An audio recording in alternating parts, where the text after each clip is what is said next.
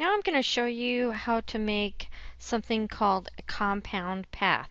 And basically, a compound path is just when you stick two or more shapes over each other. They affect each other. You create kind of it's called a compound path. It's because you compound two or more things together. Sort of like when you have a compound word like don't is do not. You basically have combined two words into one word, made one word out of it. So that's kind of what we're going to do, but with shapes. First, we need to make a couple of shapes. So let's take our rectangle tool. I'm just going to draw a rectangle, or no, a square. I'm going to hold down my shift key. And now I have one. I'm going to add a color to it.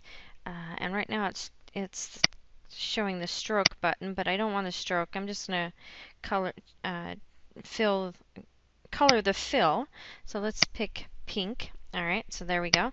Now I'm going to click away from that. Oops, I'm going to click away from that. I am. And I'm going to create another shape, but this time I'm going to create an ellipse, which we also call a circle. And there it is. And the same thing. I'm going to fill it with yellow. And oops, I'm sorry. I'm going to fill it with yellow, and then I'm going to fill the stroke, or I'm not going to have any stroke.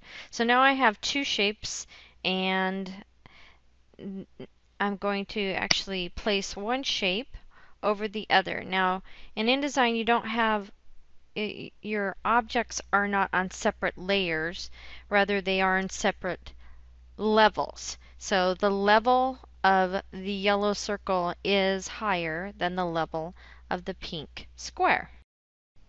I'm actually going to move that circle into the center of the square. And basically what happens when you combine these two, whatever the item that's on top, when you make a compound path, which is what we're doing, is making a compound path, whatever the object is on the top, it's going to cut a hole basically in the shape or the shapes below it. So I'm going to move this down, oops, just a little bit. So you can see this. And then I'm going to go to Object, which you can't see, but then I'm going to go down to Paths. And whoops, I'm sorry, I've got to first select both objects. So now both objects are selected. And I'm going to go to Object, Paths, and Make Compound Path. It's also Command 8 or Control 8. So when I do that, now you can see where the yellow circle was. It has cut a hole in the pink square. Now you can use your compound paths to create some interesting effects, and this is sort of like the one that they show in the book, and so I'll show you kind of how to do that. So I have a square that has a gradient on it. It's sort of my background, and then I have a cyan blue colored circle, and then I have an R for Ralston that I created with my text tool, but then I converted it to an outline. So I went to type create outlines.